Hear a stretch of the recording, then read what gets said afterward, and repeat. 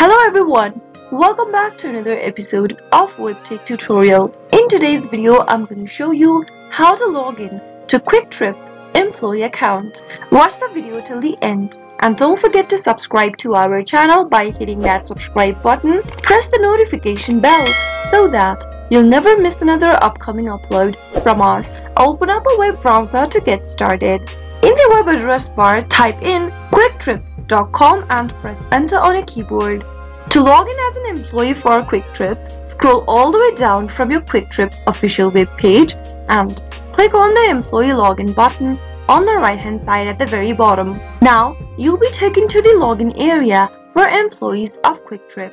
Start off by typing in your username in the first text box associated with your account, and on the next field, type in your valid password.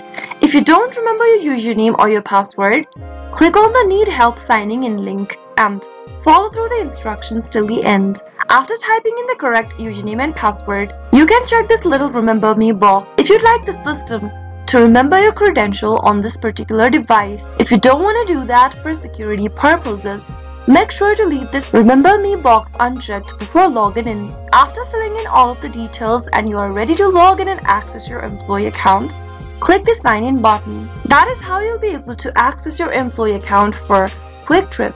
I hope the tutorial was helpful to you. If it was, go ahead and give us a thumbs up.